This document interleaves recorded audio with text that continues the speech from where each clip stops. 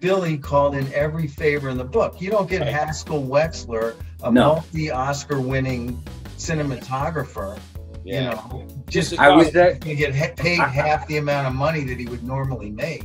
So I had actually met somebody else. I wasn't even thinking about Haskell, and the guy left. And I had seen 2 of his movies, and I thought, well, he's terrific. And he was a huge baseball fan, had ideas how to shoot things. And I was about to go with him, and the phone rings, and it's Haskell. And he says, "Listen, I got to talk to you about this movie.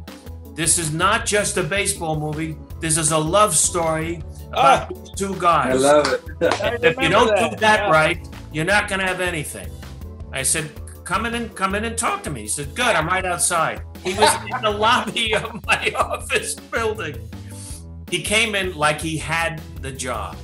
Yep. Before I even said yes, I couldn't say no. And he said, "I'm working for Scale. I got a great group. I got this and that. I said, "Haskell, I can pay you." No. The movie's gonna need more. Oh my God. I don't know if you guys remember, we had a reading, and there was a scale model of Yankee Stadium that Rusty had made out of cardboard. Right. And where cameras would be, and so on and so forth. You created that environment, you know. It had to be real. Brought their A game.